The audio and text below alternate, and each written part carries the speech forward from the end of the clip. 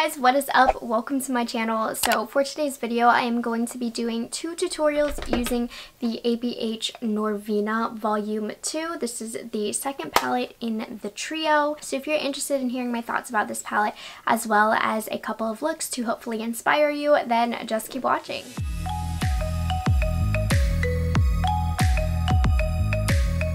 Very briefly going to talk about this palette really quick for you.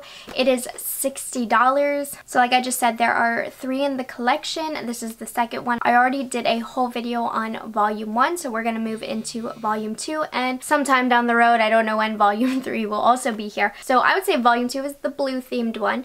The packaging on the outside is absolutely gorgeous. I almost wish the color scheme of this palette was lighter because I feel like this needs to be darker to really match the color scheme, but I love how the palette itself looks. You have a giant mirror, and then you have your 25 shades.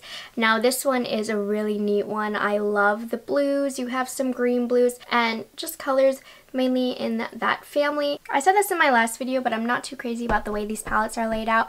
I find them to be a bit sporadic, which can be a bit overwhelming and a little bit uninspiring.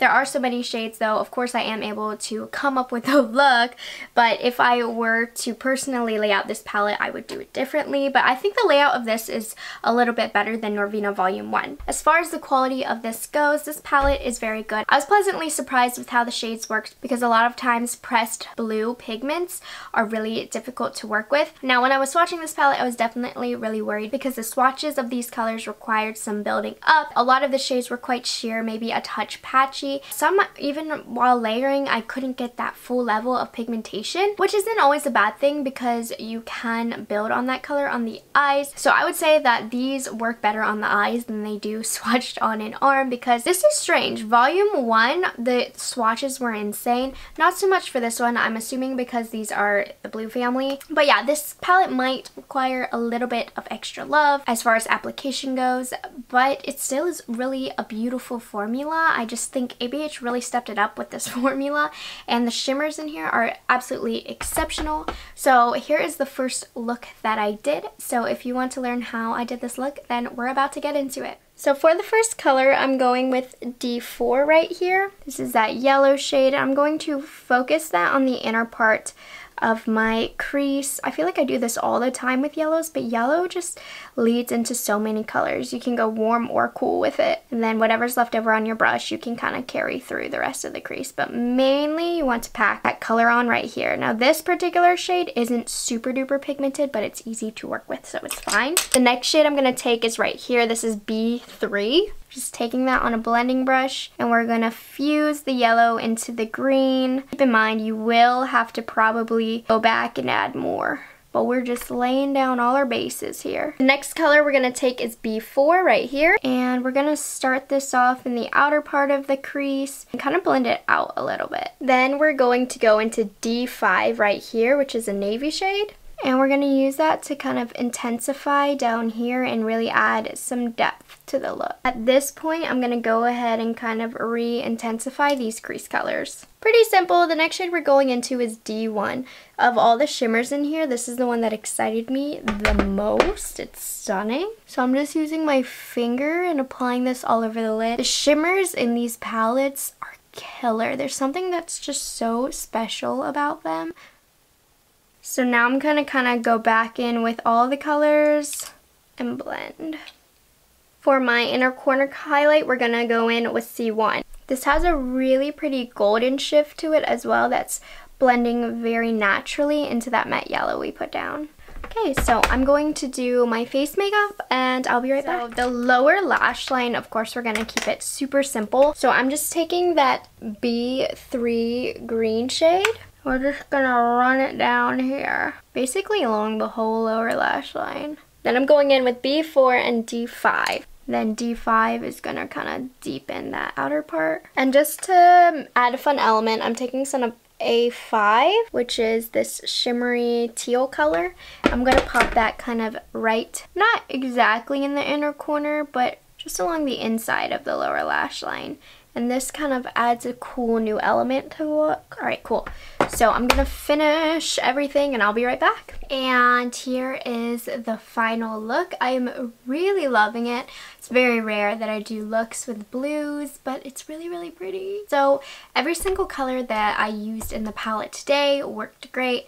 I would say that the yellow kind of didn't have as much of a punch as I would have preferred, but it definitely was buildable and it worked just fine. That's just me being extra critical. And just the nature of blues, they were definitely a little bit more difficult to work with compared to the Norvina Volume 1, but still very, very easy to work with. I am pleasantly surprised. I mean, I'm not surprised because the last palette was so great, but with blues, I always get a little bit worried, but everything seemed to work out great. So this is look number 1 and I'm loving it. So let's go on to the second look. So for this next look, you're going to have to kind of bear with me for a little while because we are going against the grain of color theory. Once the liner, lashes, foundation, the whole kit and caboodle is on, it will come together. But right now we're looking a little unblended and crazy. The first shade we're digging into is D2 right here. This is a hot orange and he's very, very pigmented. Like, this color is more pigmented than I thought it was going to be, which is kind of what ruined the color theory here, but that's okay. I made it work. So we're just going to work on building this and blending it. But yes, a super pigmented formula this particular shade has. I mean, the whole palette as well, but we will build on that more, I promise. But the next shade that we're going into is E3 right here. This is like a matte greenish blue, and we're going to create kind of a halo eye effect. Now this is where you have to be very careful because this orange and green can get very muddy very quick if you overblend them together. So just work on pressing and packing. So the more you blend and mesh the pigments together, the more muddy it's going to look. So just slowly work that in. Like I said, bear with me. The next shade we're going into is E1 right here. This is a bit of a brighter blue shade. Blue-green, I guess. We're gonna place this kind of in that next space, still leaving the center blank. This is gonna kind of brighten everything. It's a beautiful Kelly green. And then in the center of that lid, we're gonna take A5 right here, which is a shimmery color. And I'm starting off with a brush for some precision, but we'll go in and use our finger. Very, very carefully, we're going to work on the orange blend right here, because as you can see, it's a lot brighter on this side.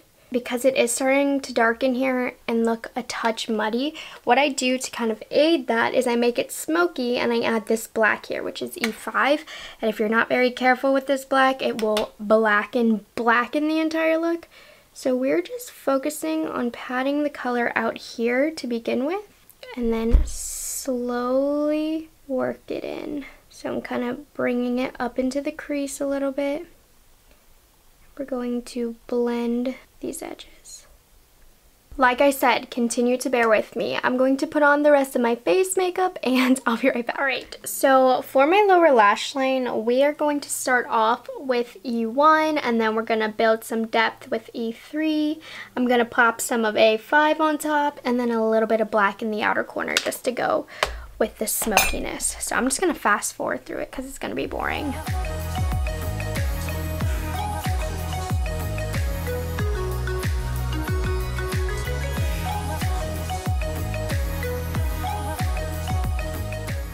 We're gonna do some lashes and I'll be back. Alright, so we did it. We reached the final look and I told you to just hang tight. It would all come together, and with liner and lashes and all of that good stuff, I really like this look. I will say it's not my best work, but I really do like it. So I just wanted to take a moment to give you my overall thoughts about the palette. And I mean, it's definitely going to take a certain type of person to purchase this. Like, you gotta love your blues. The majority of this palette is blues. The negative I have to say about this is I feel like a lot of the matte blues were unnecessary. Some of them are just extremely close to, once they blend out, they're all gonna kind of look the same and mesh together.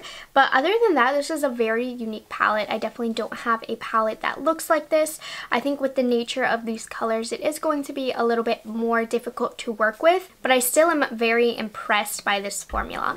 The looks that I did with this palette, yes, it took a little bit longer than some other looks would have, but the quality of this is super good. This is like a really great pressed pigment formula that's relatively easy to work with. The colors are very vivid and they're easy to work with, and the colors in this palette that aren't quite so vivid, they do build up quite easily. So comparing this to Norvina Volume 1, like I said earlier, this palette kind of swatches horribly, but on the eyes I have not had any issues. So that's all I have for today's video. I just wanted to take some time to do a couple looks using this palette for you guys because you guys seem to love my tutorials, so I'm trying to be better about putting out more tutorial style videos.